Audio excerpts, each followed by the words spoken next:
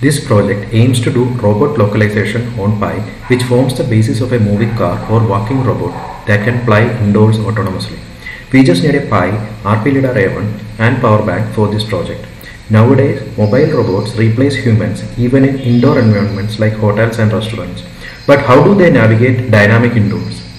Environmental learning and self-localization of a mobile robot is usually done using variations of SLAM algorithms. SLAM algorithms use LiDAR and IMU data to simultaneously locate the robot in real time and generate map of surrounding landmarks such as buildings, trees, walls, etc. Here you can see the Pi is being assembled with LiDAR on top of a 3D printed mount. SLAM is the core algo used in robot navigation, autonomous cars, robotic mapping, AR, VR, etc., especially when the GPS location is unavailable. You can see the assembled gadget here. If you do robot localization on this, then it is easy to make a moving car or walking robot that can fly indoors autonomously.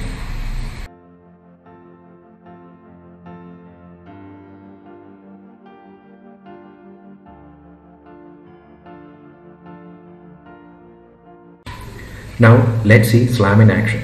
The project is deployed on a Raspberry Pi integrated with rotating RPLidar A1 running on a 5V 3A battery. I would take the gadget over my head so that my body won't come in the way of laser beams and interfere environment perception.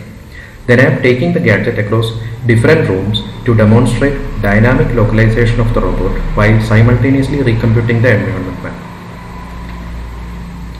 Here, what you see is the visualization of the changing LiDAR point cloud as the robot moves forward.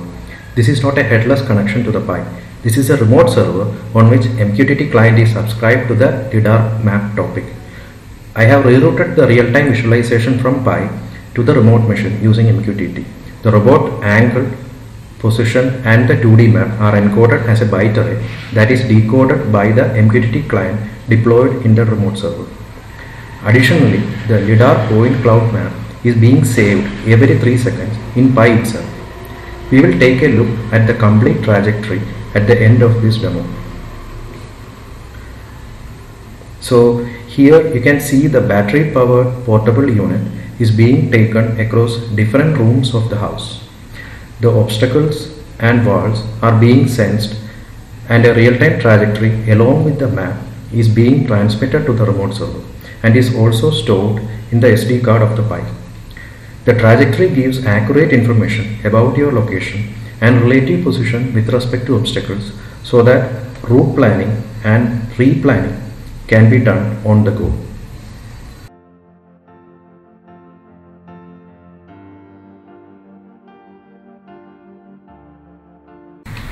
Here you can see the saved maps and trajectory that the robot has just traversed.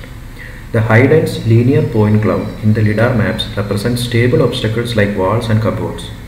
So we can use algorithms like Herb transform to find the best fit line on these linear point clouds to generate floor maps, making the robot more familiar with the environment the next time it travels around the same surroundings.